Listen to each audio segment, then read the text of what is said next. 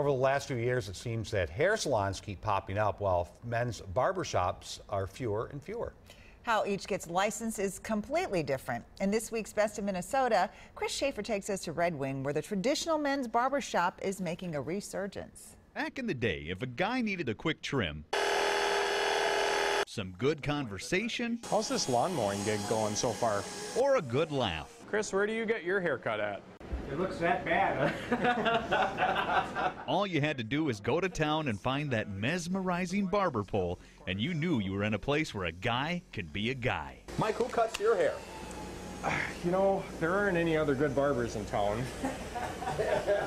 Only brothers can talk that way, right? These two brothers, Mike and This is my older looking younger brother, Kevin. spent their childhood on the East Coast, but now make up the entire staff at Mike's Barbershop in Red Wing.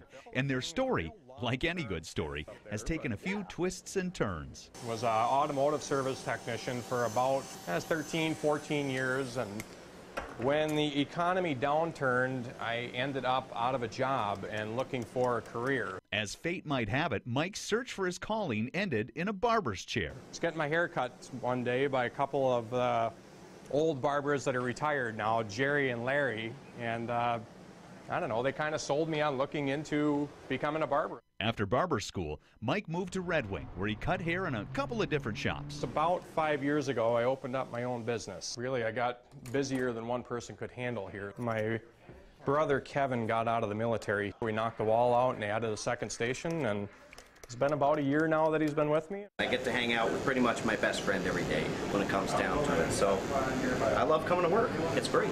And no BS. Okay, maybe just a little. This building initially was a livery stable. Had an old guy in here tell me that one day. He said this place used to be full of horse crap, now it's full of bull crap. Which is to be expected, but it's Mike and Kevin's attention to detail that keeps the chairs full day in and day out, like knowing the customers. They producing eggs? Pretty cool. To the straight razor neck shave that's included with every cut.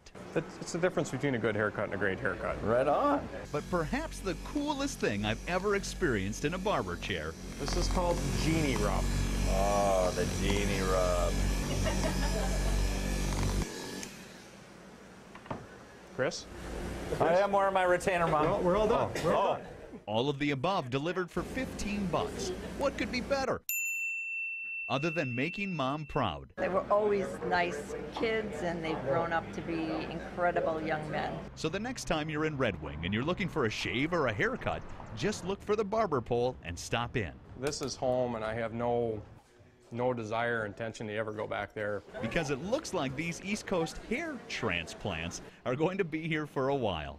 I'm Mike with Mike's Barbershop in Red Wing, and We're the best barbershop in Minnesota.